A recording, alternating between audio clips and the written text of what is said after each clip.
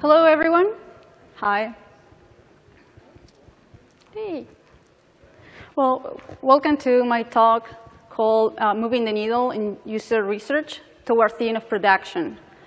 We're going to be covering today a case study in PVZ garden warfare. And just to get to know each other a little bit, I'll do my part. My name is Veronica Zammitto. I'm a lead researcher at Electronic Arts, which is one of the amazing aspects of working at EA. It's a great portfolio. So I've been working on different franchises, including Battlefield, NHL, FIFA, Madden, among other titles. So keep it very exciting.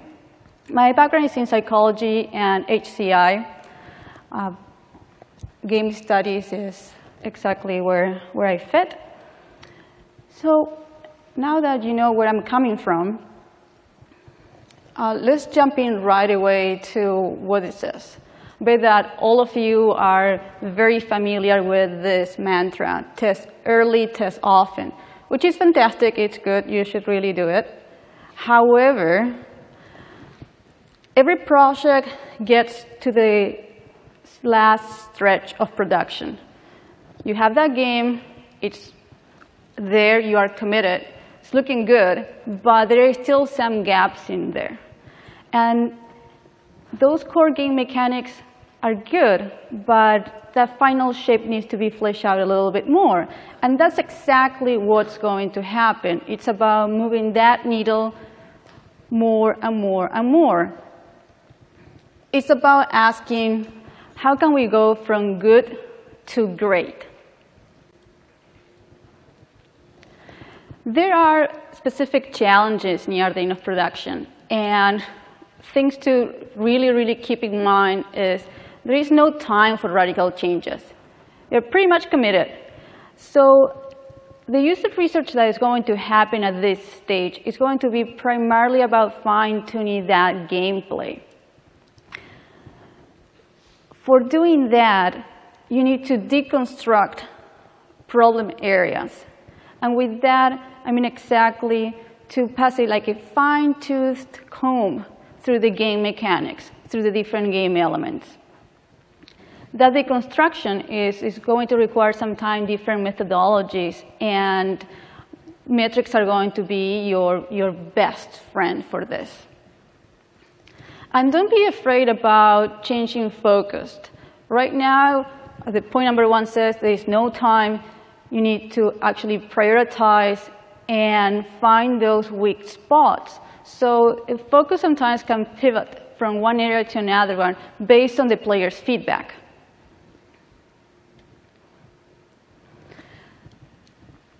To actually exemplify a little bit more about this distinction between earlier stages, pre-pro, towards later in production, the goals are going to be different.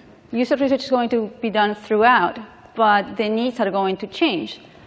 Early in the stages are going to be more about those core game mechanics and user flow and usability, that sort of thing that you really care to wipe out of the board at that time, where later common things that you really want to do are related to progression, the fine-tuning, and balancing.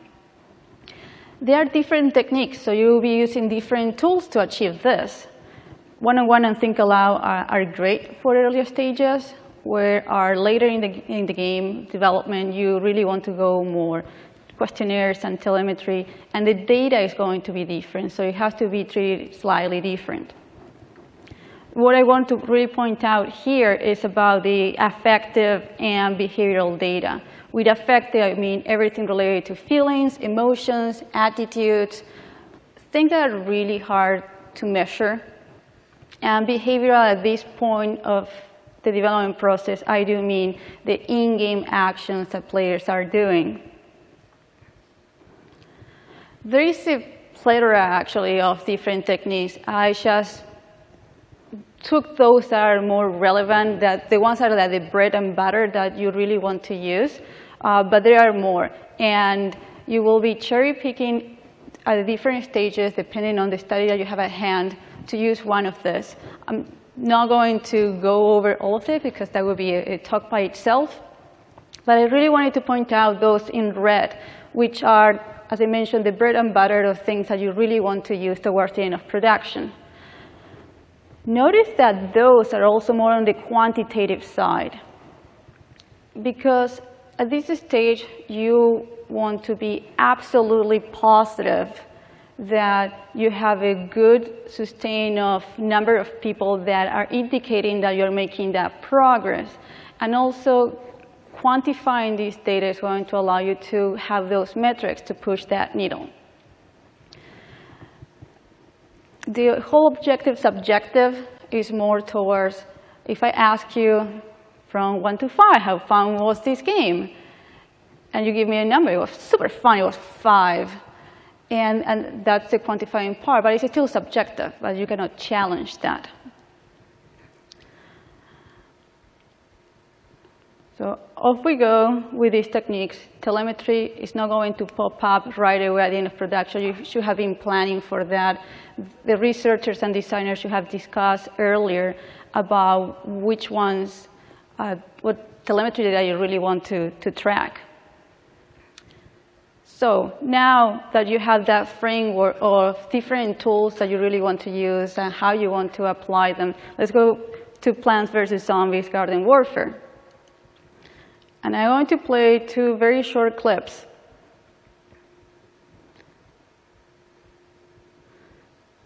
So Plants vs. Zombies Garden Warfare was bringing a known brand into the shooter genre. PvZ Garden Warfare took the traditional beloved tower defense game and turned it into a third-person shooter. The goal was to immerse that player into the world of plants and zombies, the fighting and the battle in suburbia. And it was designed for fans of action shooter games. And also it was aspirational for kids. Even though that was not necessarily the primary audience, accessibility was a key aspect of the design. So I'm going now to show you now from the zombie side. This one is a clip from the game mode, Gardens and Graveyards. So here the zombie trying to capture the garden, transform it into the graveyard. And I'm going to follow up with this specific game mode as an example. So it's pretty fun, very colorful. You have all the shooter mechanics, but are really stripped down to the very, very essence. And boom.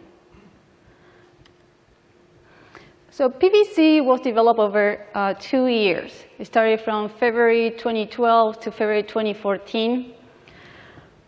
Key questions that we need to keep brushing by the ends were more related to character robustness, maps and faction balance, and progression from just unlocking your abilities to actually level up and having that long-term engagement.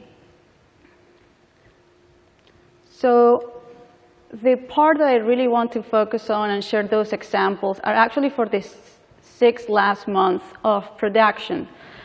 And I noticed that we were testing even until February 2014, so even 2 weeks before it was launched, we were still testing and doing that fine-tuning, because even though it wasn't necessarily it was already produced, but it was possible to at least do even more changes and keep pushing that for the day 1 patch. So the user research goals that I want to focus on today that were key for this were assessing the map perception and usage, ensuring the balancing of factions, and invalidating the character's playability and experience. There were many, many sessions done. This one shows you the typical setup that was used for those. From a design perspective of the study was a mixed method, mixing these quantitative and qualitative data. The key tools that I told you that now you know are instrumental questionnaire was excellent for this part to collect all these affective and behavioral data. And there were many different sessions, and for all those sessions, we're running between 24 and 48 people per study, and sessions were ranging from 4 hours to 2 full days. Now here's an example was one of the maps, Garden and Graveyard, is a 24 players map, bringing people in, making them play, and collecting that data. So going specifically to the Gardens and Graveyards, as I mentioned, it's a mode with an expanding map. If you play Battlefield, it's like a rush mode, where you have those zombies will be in the attacker and plants will be defending. There will be a timer. If the timer runs out and the zombies couldn't invade, plants win. However, if the zombies transform the guard into the graveyard before the timer, another part of the map opens. This one is the map especially for the coastal map that has 5 different sub-maps. I mentioned to you that you want to define very clear metrics about what you want to do. And these one were the metrics that we found the most useful for measuring your maps and really what you want to change about them. So it were the map size, the amount of cover, can you cover from the incoming damage, population, how crowded or empty does it feel, the visual appeal as well is very important, respawning if people were perceiving that they could go back to the action quickly enough or not, and overall navigation. PVZ doesn't have a mini-map, doesn't have a map, it's just off you go, so that was also really important to tackle. To give you an example, there were many questions. We're using this scale type of questions, 1 to 5. In this case, with example about the map size, from way too small to way too big, and a clear definition about what's the right spot, that sweetness that you wanted to get with the participants. It was, some of the modes were coming really good. In the maps, you see that everything is between 70 and 80% of people were actually thinking that it was very, very good. There were some minor tweakings that needed to be done, but it was coming along. We did that the same exercise for all those different metrics, so we knew exactly which one we are, and that was exactly about starting to prioritize which one you're going to be touching, because there is no time. You need to prioritize overly important. So from all those, we did some minor tweakings for the amount of cover from the Zombies mountain and also the respawning locations in the castle map. But you really want to triangulate multiple data. And here we have another angle from where to address if the map actually working properly from a player's perspective. So they were given all the different maps that they play, and they had to rank it from most preferred to least preferred, and from the most fun to the least fun. Actually, those rankings were perfectly overlapping to each other, which is good. Sometimes people have different reasons other than fun to prefer something. And I'm actually, Marina was coming out really good. All of the comments were primarily positive.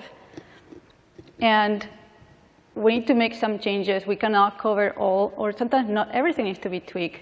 And clearly the problem was with the pirate ships. Actually, a third of participants ranked that one as the least fun and the least preferred. As you notice on the comments, the themes that were emerging is that they were dying quite easily. Complementing data from, I mentioned you want to attack for different angles and really, really understand. Now we know from the quantitative side that where the problem is effective, now we need to know exactly why. So here you have this aerial screenshot of the pirate ship map. The design intention of this map was to recreate a pirate battle. It was about creating this tension of boarding each other's factions. The zombies start from the bottom of the screen, and the plants have the garden on the top. So both factions will be reaching the 2 ships, and then they'll roar and board each other. It's like, it sounded awesome at the time. I was like, yes. However, it was a map that was highly disliked. We were shown that screenshot to the players. There were many other screenshots predefined for having a really good view of the map, and also for all the maps, but particularly for this one, which was the problematic. This is a heat map, but this is a heat map generated by the users clicking on the image, saying which one were their least preferred locations. As you see, it was primarily related to those unintended deaths. The shoreline was not clear that you couldn't really walk into the water, but if you look at it, it looks inviting, like maybe there's another angle to go around, but really it was pretty much instant death if you step into the water. Which a heat map which has death, it would have been different because there were many, many other deaths of people killing each other in other parts of the maps. So this one was for a really good gathering of visually understanding what part of the maps were not really working, and getting all the qualitative open question comments about why it was not really working. So this, and in the middle as well, this boarding each other idea didn't work at all. It became more like walking off the plank kind of idea, which is very sad. So after each session, we'll get together with the design team and analyze the data and what they did. We're immediately jumping on and doing some changes, so introducing new elements on the map to clearly indicate that this is not a path, this is the creation, you need to go to the other way. The distance on the ships also tweak a little bit more, so you'll be less likely that you will accidentally fall. The crack of the engineer is locked for everyone, so that why I choose that screenshot. And all those changes actually were really good, and we always also look at the critics when it comes out to see what we missed, what we didn't, and what was actually picked up by them. So that was actually working really well. Now, changing to the balancing of factions, having two roles of attacking and defenders is not necessarily the easiest way of measuring fairness of these two distinctions.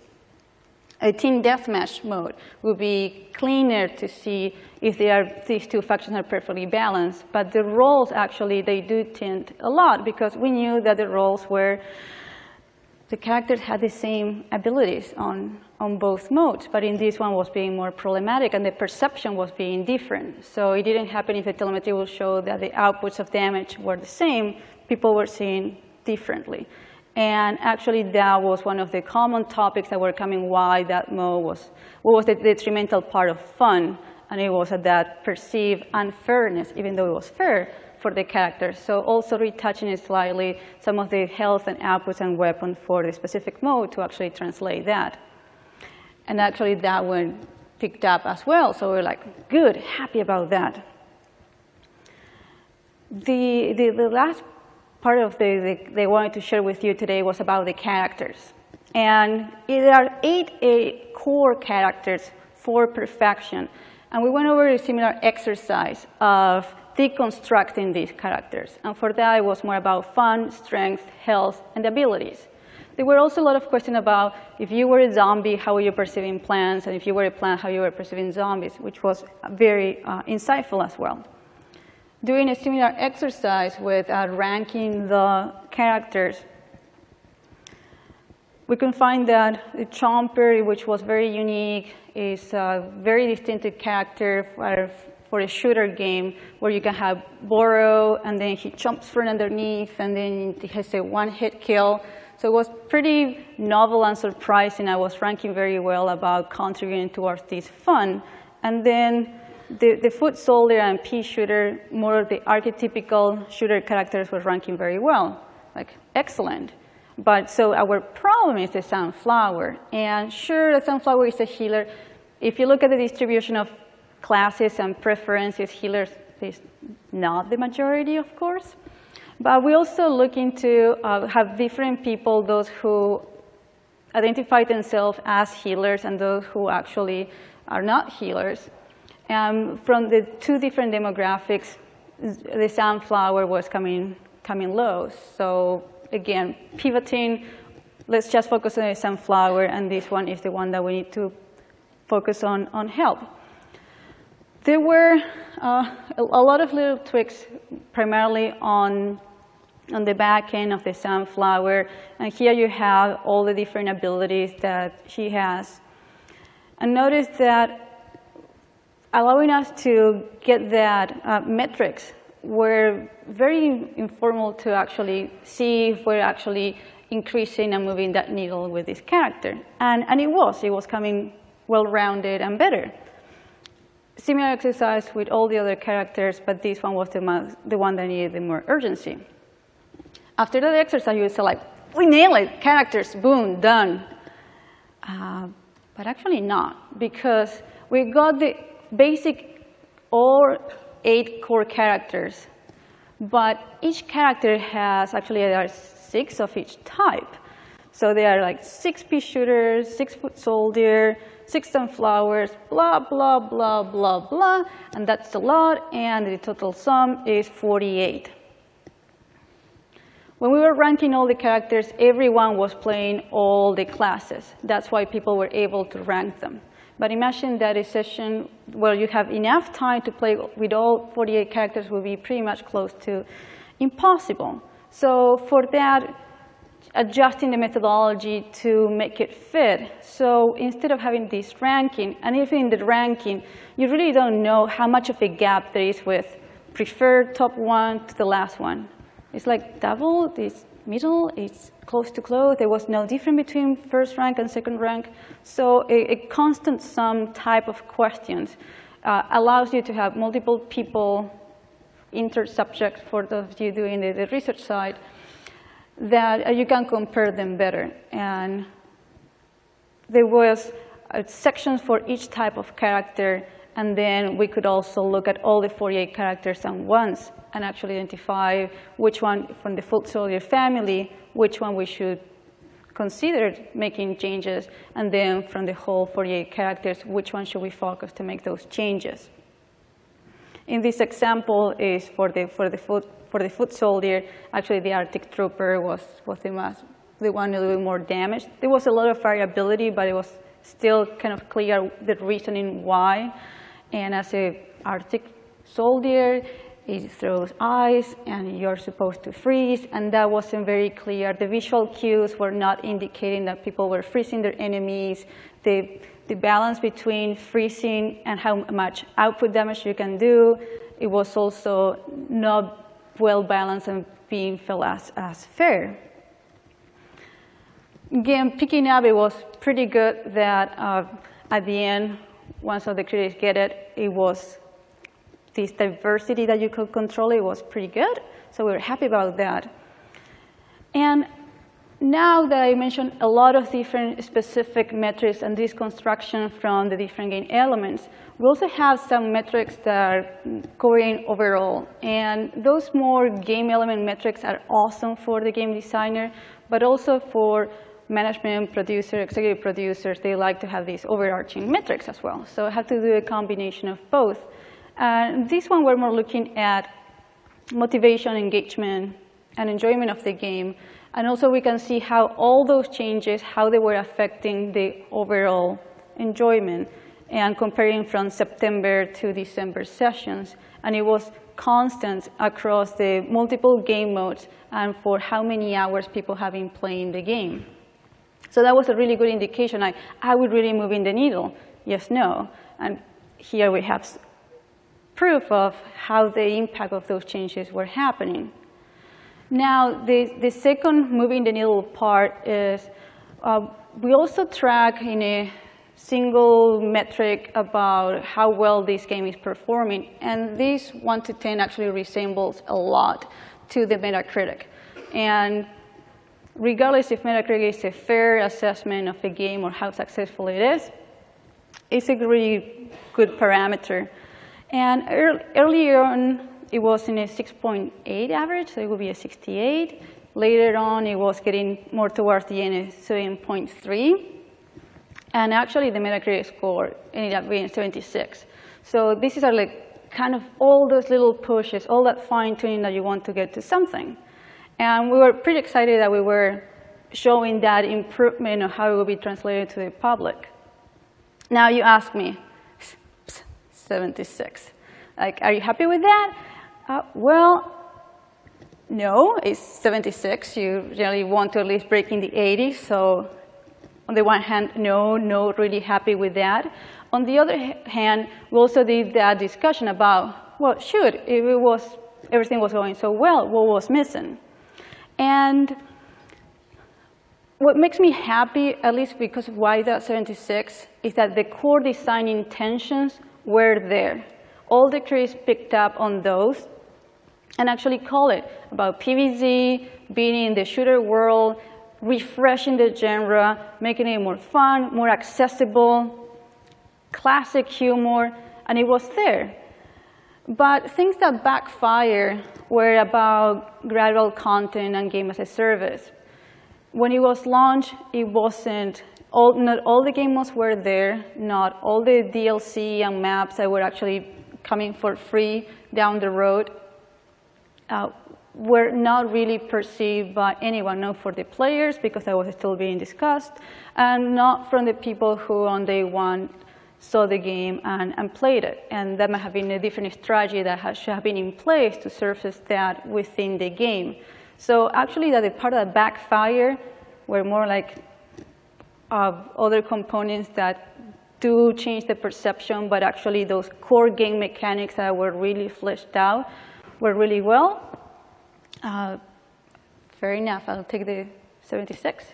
And even though that got lower to 70, it was still within what the game was meant to be. So wrapping all this up, main takeaways about the last stage of production was the no radical changes. You are committed. You know that you have something good, so make it better now. Make your priorities, fine-tune the hell out of it. Deconstruct everything. There is no time to say if it was meant something or the other. You really want to design that methodology. I shared with you different examples of how those different type of questions can help you to understand from different angles people's answers and combine them. The repeated measures, the whole longitudinal study as well. And you really want larger samples, like even with 24, without not even going big data, but with 24, you start to feel more confident, and because you are repeating that through time, you're also reinforcing and know where are you going. And focus on the weak spots. Don't fear pivoting from one aspect to the other. As I show you in the maps, there were some problems on those core metrics, but actually the big problem came from another question, and we focused primarily on those, combining those emotional responses and what people were having. And that is it. So thank you so much. And if you have questions, there are 2, 3 mics over there. I'm happy to answer any question that you may have. Thanks.